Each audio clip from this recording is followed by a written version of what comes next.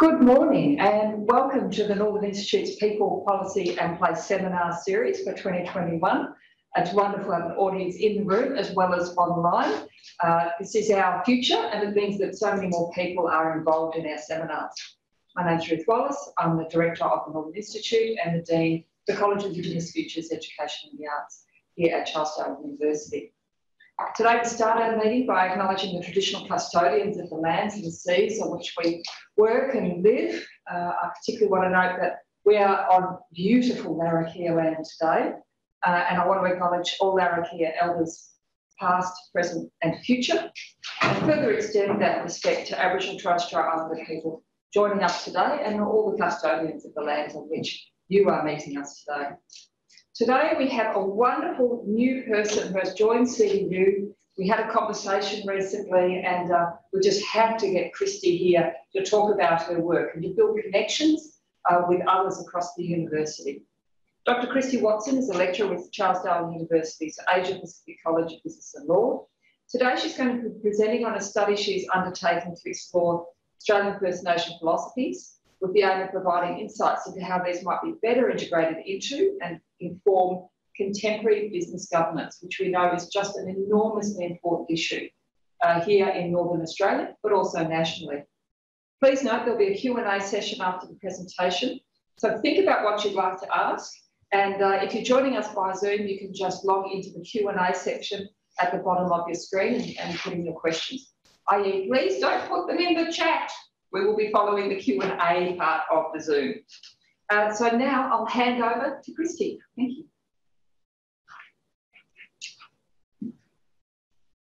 Thank you, Ruth. Hopefully we can get my slides up. Fantastic. Well, good morning, everyone, and thank you for taking the time to come to my seminar today. I hope that it will be informative and that we'll have a really great discussion around my current research focus at the end. So I too would like to acknowledge the traditional custodians of the land on which we meet and to pay my respects to the elders past and present and extend that respect to all Aboriginal and Torres Strait Islander people.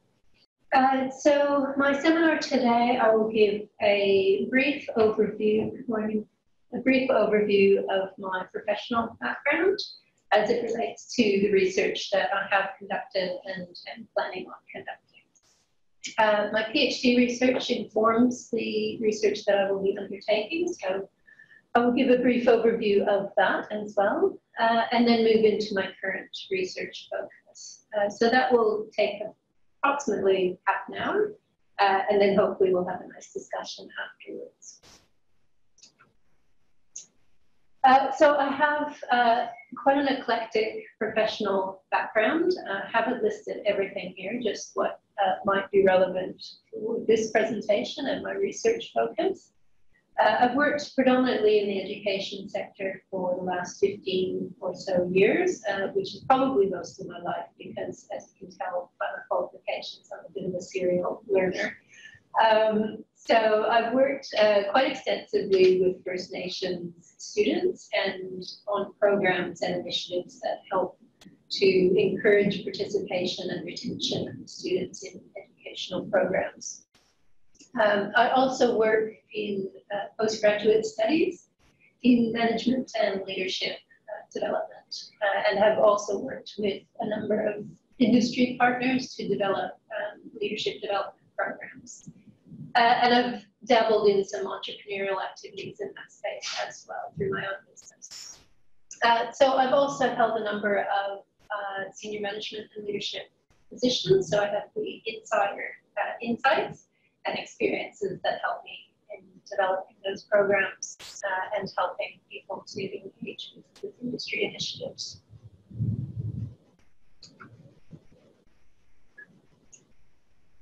So I'll give a bit of an overview of my PhD research. It might feel like we're going off topic a little bit, but it'll hopefully come back. Oops, that's jumping ahead. It'll come back around to looking at philosophies in general in the workplace. So for my PhD, I studied the application of the principles of Stoic philosophy in the workplace.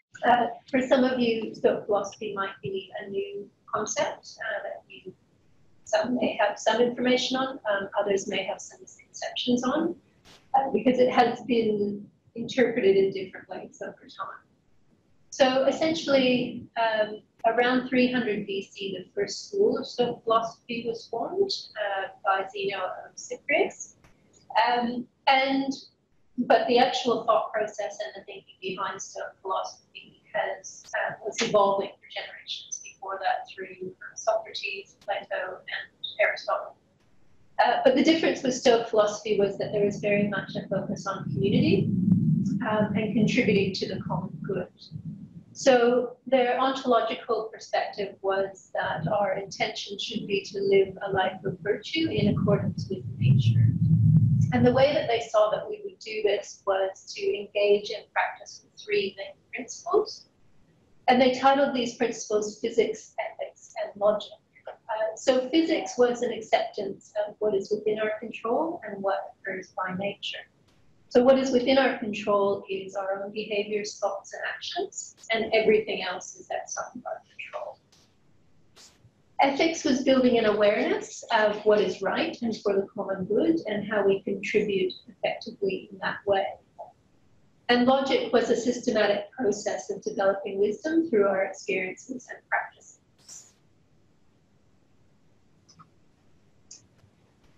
So my research question in my PhD was, in what ways are the ancient principles of Stoic philosophy being applied in contemporary workplaces? And I wanted to capture the circumstances under which participants were engaging with Stoic principles, why they were engaging Stoic philosophy in their workplaces, and which principles specifically they were engaging with under those circumstances.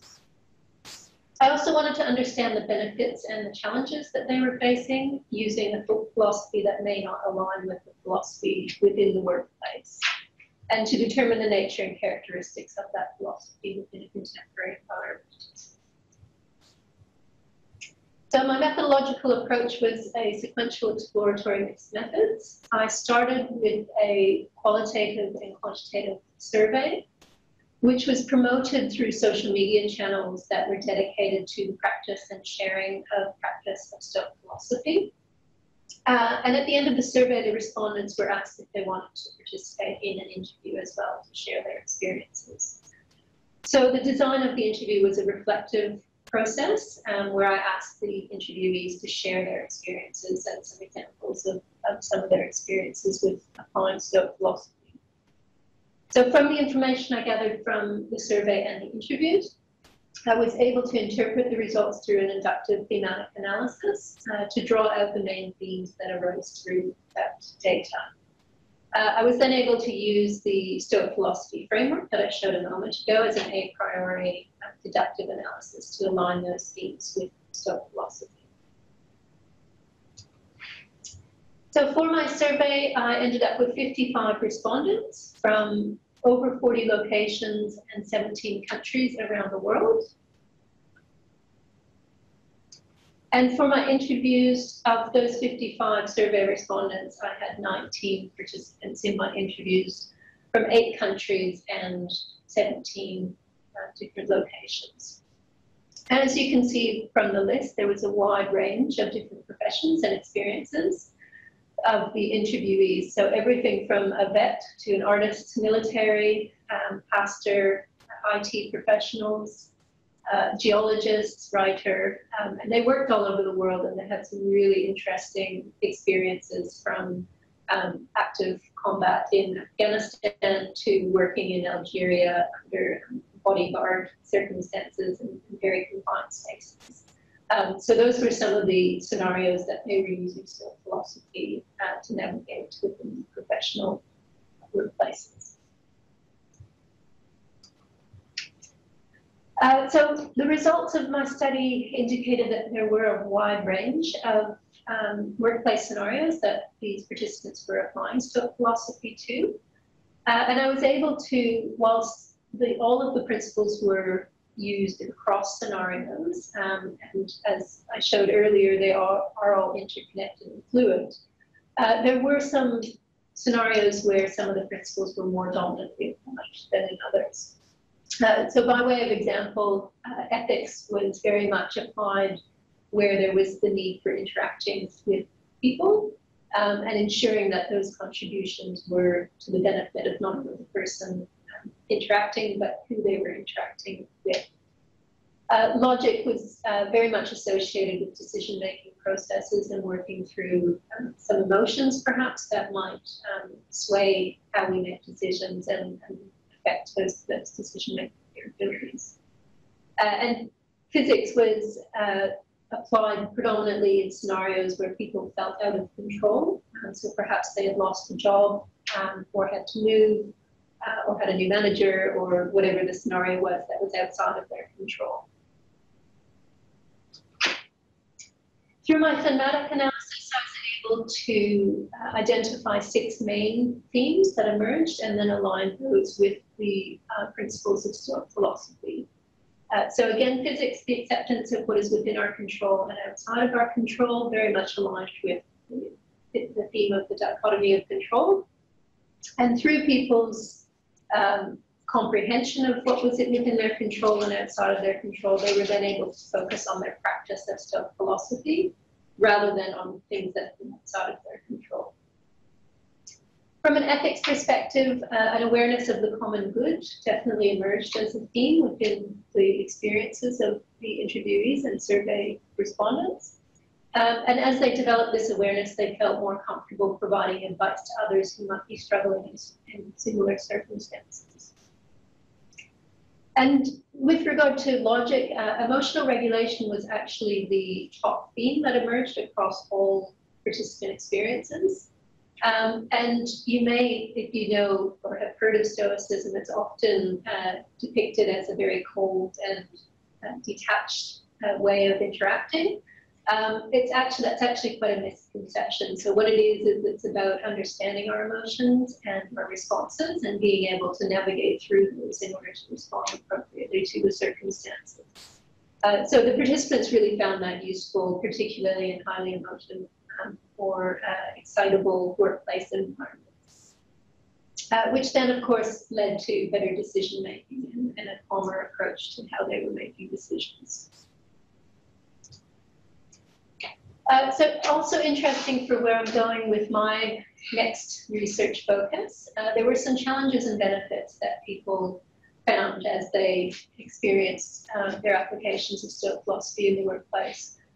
The challenges were really interesting and often involved some frustration or friction within workplaces, which emerged as they were trying to practice a different philosophical approach to what was the norm within the culture of the workplace, which is important for where I'm going with my research now. But they also found a number of benefits. So they were better able to, they felt they had improved their interactions with others, they felt calmer, they felt less anxious and more compassionate. They were able to regulate their emotions, and they felt that they were able to make better decisions and free themselves from some of those cultural expectations within their workplace. So what am I taking from my PhD work that can inform my current research? So what I found was that as people built a greater knowledge and understanding and appreciation of different philosophical perspectives, they were then able to practice those within their workplaces, and often were able to alter their experiences within workplaces and at times other people's experiences as well. But what I also found was that workplaces can actually become a barrier to genuinely integrating different philosophical practices, particularly where there has been a dominant philosophical position that has informed the culture of that workplace.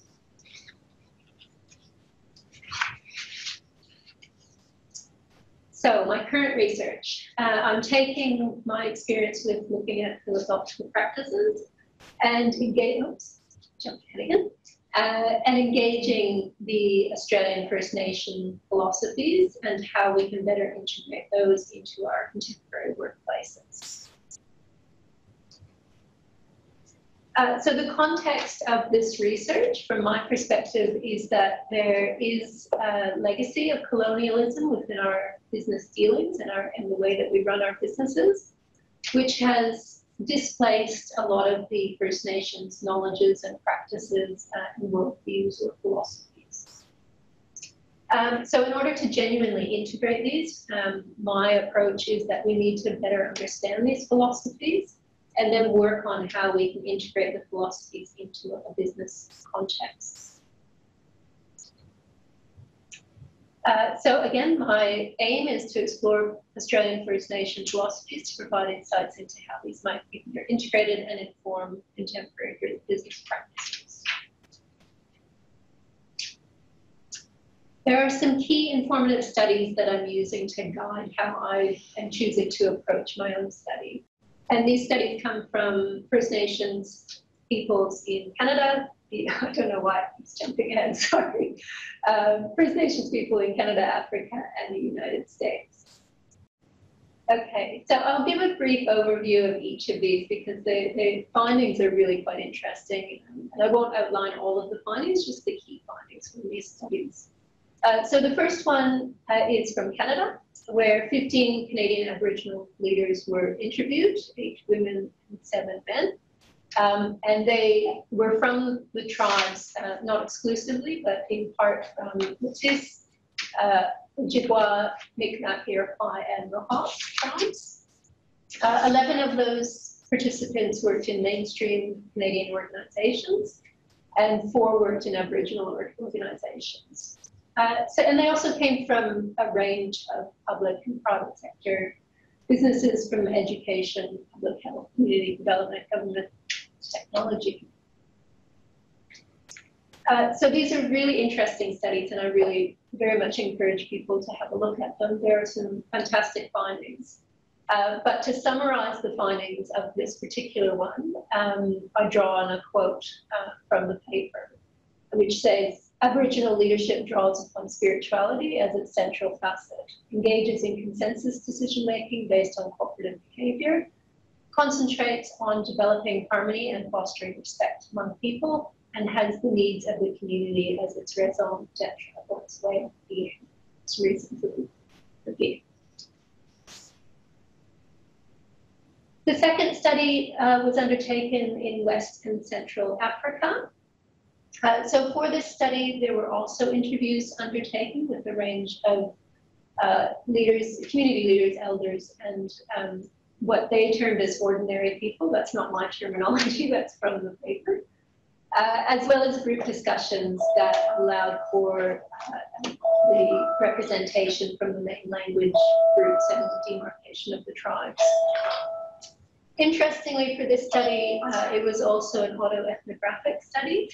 So the researcher actually lived within the communities for a cumulative period of 6 months, and then followed up for the next 2 years on various elements of their study. So that allowed them to produce an understanding from their perspective and their experiences as well. The main concept that emerged through this study was that the most recognized Indigenous African concept, which has emerged in leadership studies, is the philosophy of Ubuntu from South Africa. The general premise of this concept privileges interdependence, humanity, community building, benevolence, respect, and responsiveness.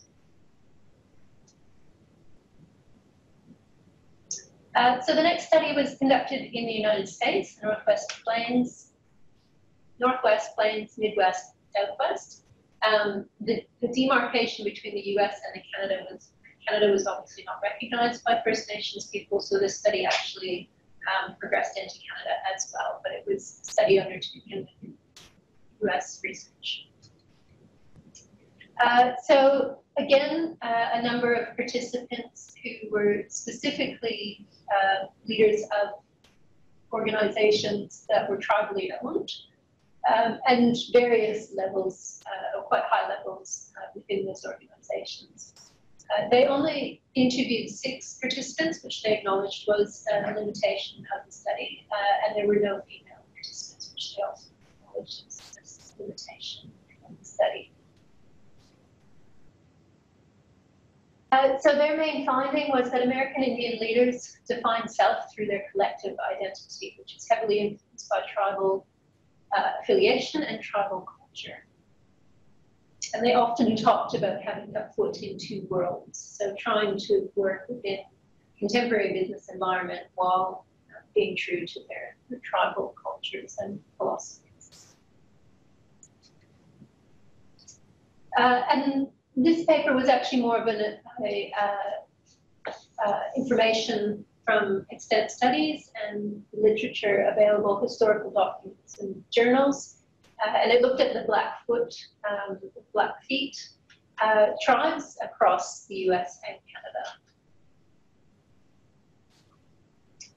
So they basically collected information on the different practices and ceremonial practices of these tribes. And what they found was leadership is distributed throughout the social organization in a way that maintains a social equilibrium between all elements within the culture. Authority or rule lies within the social structures and ceremonial protocols. And egalitarianism is achieved by ensuring that no particular individuals or groups wield absolute power. So, summarizing those studies, in my own words, from reading through them, the First Nations philosophies in those countries, or within those tribes that were studied, egalitarian interdependent community is very much a focus of their philosophical practices and their cultures. So they have a non-hierarchical social structure of participation and contribution. There is a strong sense of the metaphysicality of their presence in the world. So they look very much long-term and cyclical in their decision-making. We might compare that to the way that we approach some of our decision-making in our contemporary businesses. We can often make decisions that are right for the time. Perhaps we might look 3 to 5 years ahead, maybe a little bit longer. From their perspective, they were taking the knowledge from their entire generation, their entire culture dating back tens of thousands, hundreds of thousands of years. And they weren't making a decision for themselves at the time. They were, so for example, with the Canadian study, they had a perspective of 7 generations. So is the decision we're making today going to benefit or still be a good decision in 500 years' time? So the scale of the decision-making was much, much bigger than what we tend to think of in our terms today.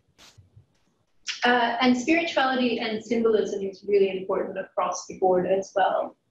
So again, drawing on the Canadian study, the medicine wheel as an example, was really about making sure there was a balance of well-being for every individual and the community as a whole, from a mental, emotional, spiritual, and physical perspective. So it's a little bit different to some of the practices and philosophical approaches that we see in contemporary business environments. We often see an individualistic approach where we're encouraged to meet performance targets, achieve higher hierarchical standing or positions, and it's often ego-driven rather than a collective approach to how we're contributing to the community as a whole and common good. Obviously, there's some gray areas in there. I'm just sort of making a comparison. So my main points from what I've undertaken so far in my research and preparing for my current research project is that ancient philosophies are already an integral part of our contemporary business context. And the reason is that individuals bring their own culture and their philosophies into the workplace. The problem is that they're not always recognized within the workplace, and if they are recognized, they're not always integrated as well as they could be. So we might recognize that somebody has a different philosophical perspective or wants to do things in a different way, but they're often constrained by the business structures that we have in place or the practices and the governance. So from my perspective, to genuinely engage Australian First Nations perspectives, we need a systemic and guided integration of these philosophies within our business contexts. And in order to do that, we need to build greater understanding of these philosophies in order to foster this integration into our businesses. And what I mean by that is that we need to move beyond quantified representation. It's fantastic that we have diverse boards, management committees, and input into decisions.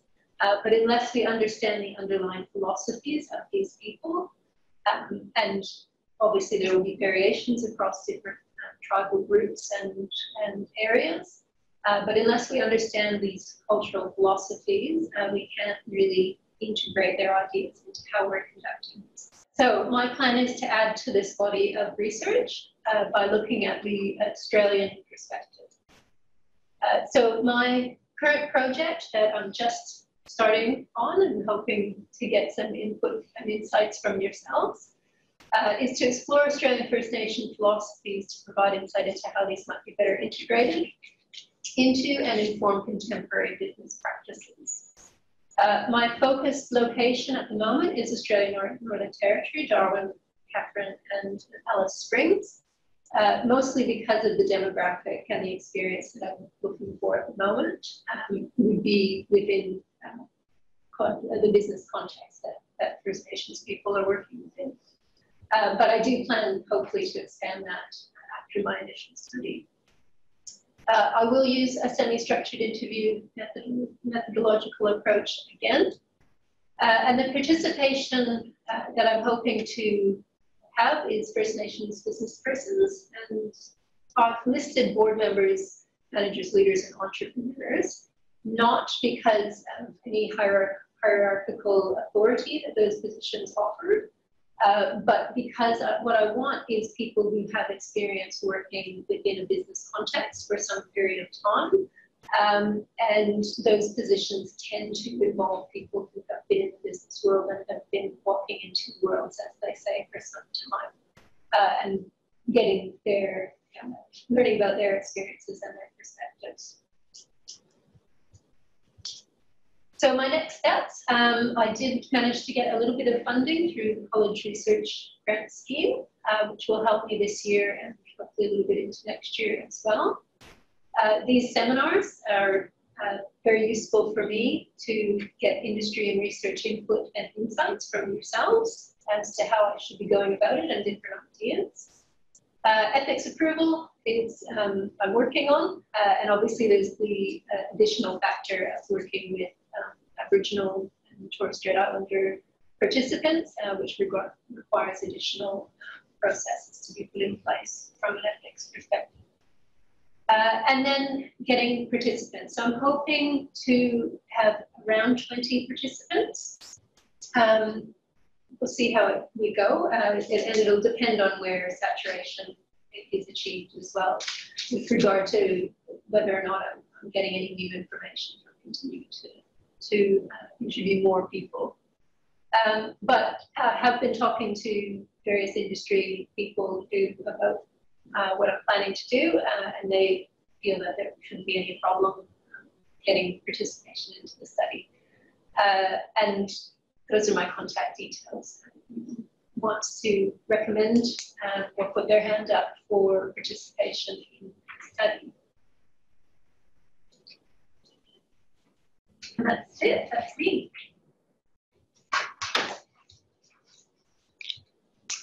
Please join me in thanking our presenter, Dr. Chrystie Watson, and for everyone who's joined us online. You can hear the echoes of clapping as everyone's doing that wherever they are. Now we're going to hand over to questions, and it looks like we're starting here physically. Chrystie, I think you're going to handle them. Yeah. Yes, so I'm going to hand over to Chrystie and your insightful questions. Thank you. Okay, so are we going in the room first, or? Yeah, no one's put up one online, so I'd suggest that we start here, and then you'll see they'll start to pop up here as well. Okay, any comments or questions from the room? Yes? Chrystie, my name's Mike. Thank you for your presentation, and I like the direction you're going and what you're attempting to achieve. For roughly the last 50 years, various state governments and federal governments have launched lots of initiatives trying to involve Indigenous people here in Australia, New Zealand, Canada and so on in business development opportunities. You mentioned the word inclusion of Indigenous philosophies, I think, to better understand and therefore I assume bring a higher degree of success somehow in those initiatives that different organisations have developed. But if you substantiated the fact that perhaps the initiatives that we have developed aren't working, so in other words, this goes, you know, right to that, your thesis as to whether it's actually valuable. Yes, yeah, indeed. So many of the studies that I've already had a look at actually recognise exactly what you have pointed out, is that there is not necessarily a genuine integration of ideas. So whilst we are integrating perspectives and insights into the development of organisations, they're still set up with an Anglo-centric approach of a hierarchy and various governance protocols that may not align with the philosophical practices or the cultural practices of First Nations people.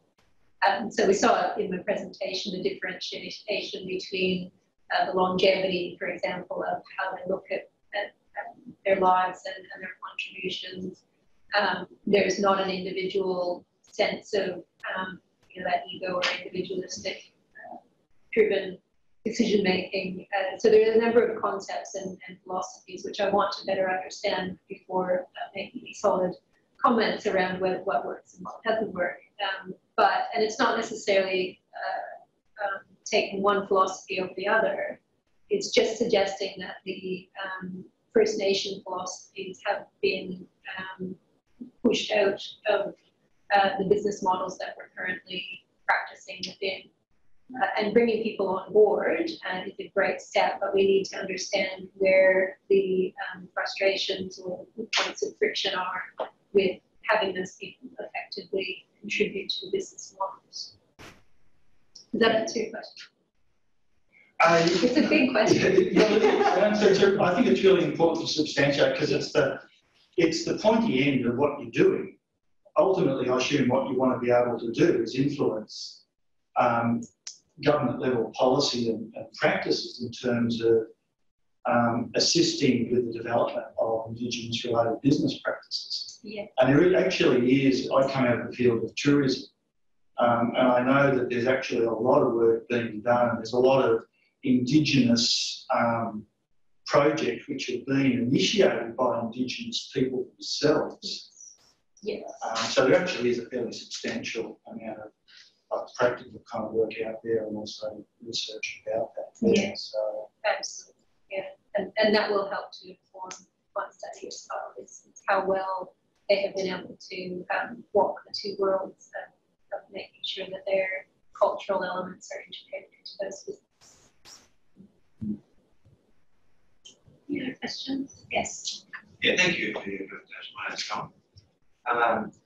And I think some of the stuff that you're bringing out is really important, not just for business world, but for a lot of government bureaucracies and institutions like this one. I'm just wondering about your own positionality and your, perhaps from an ontological position, where you stand and how that might influence your ability to be able to elicit First Nations positions. Yes, yeah, absolutely. I come forward into the research with an exploratory mindset, knowing that I don't know what I don't know. So I'm certainly not approaching it from the perspective of this is what I think and this is what I'd like you to tell me. It's very much about drawing out what people want to share from their own experiences without imposing my own perspectives on that. Obviously, I have an interest in diversity and integrating different philosophical practices. In my work and professional experiences, I've also encountered a number of scenarios where there is a clear demarcation of when people walk into a workplace and have to leave their cultural beliefs at the door, which I think we need a lot more work on. Not only with regard to First Nations philosophies, but other cultural elements as well. So I just, I come at it with very much a perspective of wanting to learn rather than imposing my own views and maintaining that researcher distance from those perspectives. I assume that well, maybe I shouldn't assume, that you're I guess, reflexively aware of your own philosophical backgrounds and you've all got a position, whether or not you want to share that with other people or not. But just I guess what I'm trying to get to is how can you ensure that there will be integrity in the those First Nations responses when you're the one that's interpreting them and you come from perhaps a different position ontologically and epistemologically than they. Yeah, it's interesting. What I found with my PhD, which I thought was a positive PhD for me personally, was as you start to understand these philosophical practices, you find yourself engaging with them as a researcher. And so whilst I didn't, there was much discussion, but I didn't end up doing a lot of ethnographic perspective in my PhD, but it was certainly something that I could have done had I set it up from the beginning. But you naturally, I have found, start to become more and more curious about these philosophies as you become more familiar with them. So there's definitely that element, and there may well be that element within the research that I undertake that I begin to understand and actually adopt some of those philosophical practices. From an analysis perspective, obviously there's processes to put in place to ensure that I'm not necessarily putting forward my own philosophical perspectives. But at the same time, once I gain an understanding, so for example, with Stoic philosophy, once I was able to understand the philosophy itself, I could come up with a priori framework and be able to align the themes that came through with that framework. So perhaps that may be an approach I can take with my current research, is once I identify the main themes through this initial process, that I might be able to provide some sort of framework that can be used moving forward and putting some criteria around that. Got something. Okay. I suppose I should read it out. So a question online. Thanks, Chrystie. Your research sounds incredibly valuable as someone with extensive experience in business, including on boards, and the way that boards operate varies widely. Okay, the best engagement of First Nations people requires a balance of power between Indigenous and non-Indigenous directors, reflected in numbers and practices. How important is it to tie this back to philosophical underpinnings? Yeah, so that's basically the essence of what I'm looking at. We can have quantified representation of equal representation, for example, of Indigenous and non-Indigenous board members, but that doesn't necessarily mean that the philosophical or the cultural elements are being appreciated and adopted within the boardroom. So we have a number of governance structures, we have charters, we have practices that we have to operate within business context, and they are not necessarily reflective of or appreciating the different philosophical perspectives. So if I go back to one of my summary points, which was the longevity of which First Nations cultures often think about decision making, that may not be something that a board, for example, is thinking of their decisions and how those would impact 7 generations from now. We're seeing a lot more recognition, for example, with climate change and various sustainability initiatives, that we do need to start thinking that way again, come back to that sort of perspective. But over the past several decades, it's certainly been a more immediate return perspective on decision making. So absolutely getting people in the room and having a diverse board and group is absolutely essential, but we also need to form a better understanding of the different philosophical, cultural elements that people are coming to the table with.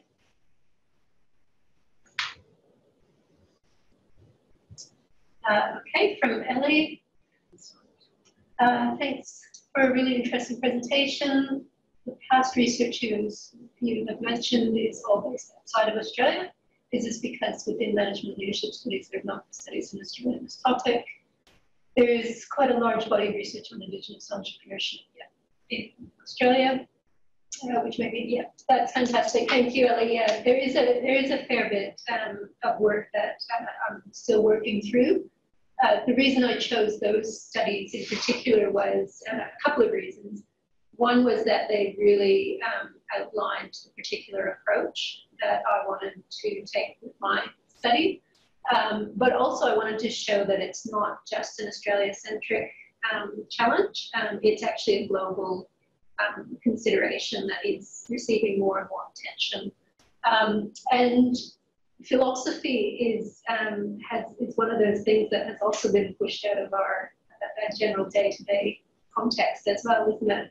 And when I first started looking at philosophy, I really myself did not understand how it integrated with our day-to-day lives or even what it meant, really. So those studies were very much focused on the practices, the philosophical grounding of Indigenous and First Nations perspectives, which is the element that I feel is missing from a lot of studies that are being undertaken. From my perspective, we need to go a lot deeper into those perspectives to really genuinely integrate them. Yeah. Can I ask you, okay, so from Lee, can I ask if you intend to speak to bodies such as Indigenous Business Australia to see what they might have to inform your research? Yeah, absolutely. I've already started putting out the word on my research and connecting with various organizations.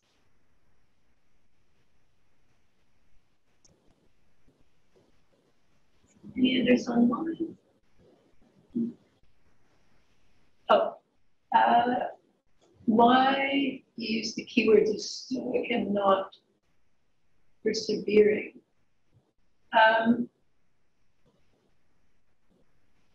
Not sure how to answer that. So Stoic philosophy is more than just perseverance. It's a whole philosophical practice.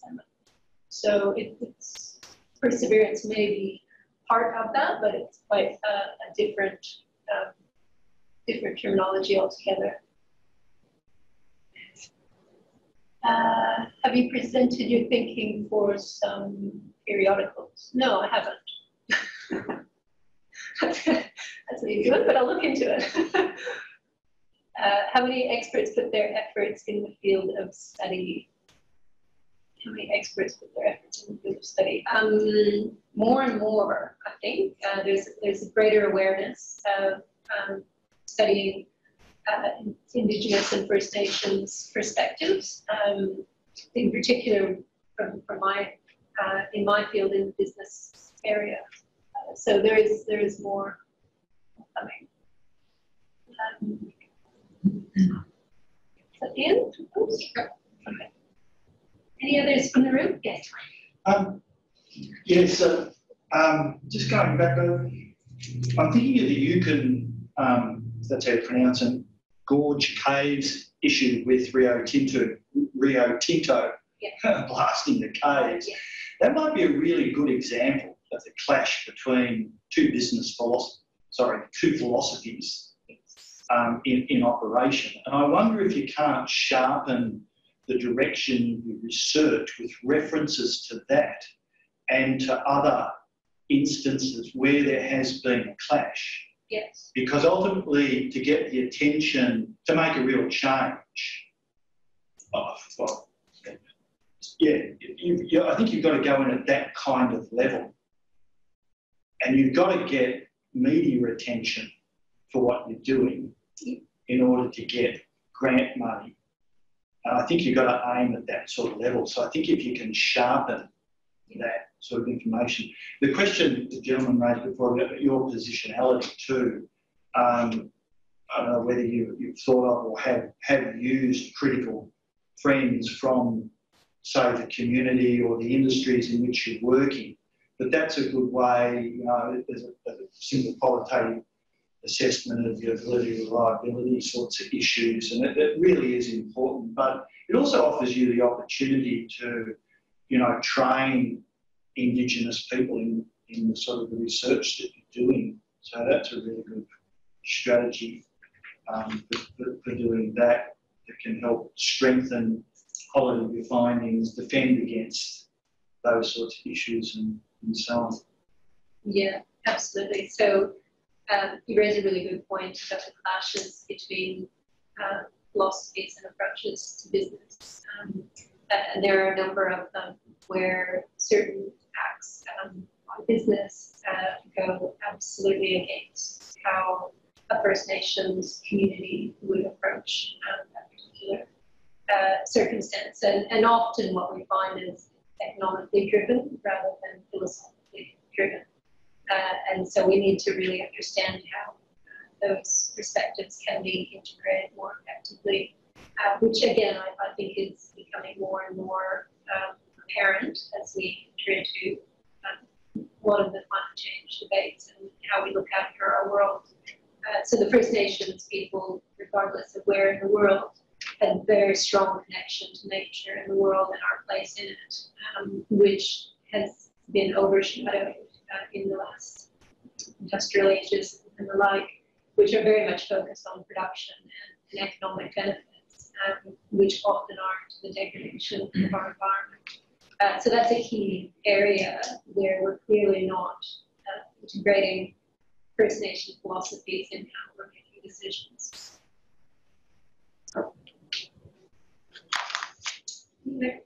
Well, we might let people kind of drag you away and have a chat with you on the veranda, I suspect. But look, thank you so much, everybody, for participating. It was wonderful, Chrystie, really interesting work. I hadn't hit the Stoic work before at all. So you've opened, I've got a whole new set of reading. I've got another set of reading from our book launch last night and another set from today. So that's all good. So we wish you the best for your research. Look forward to seeing things moving forward. I hope you now make contact with a whole lot of people who are on this side and able to help with the territory context. Thank you so much. Thank you very much.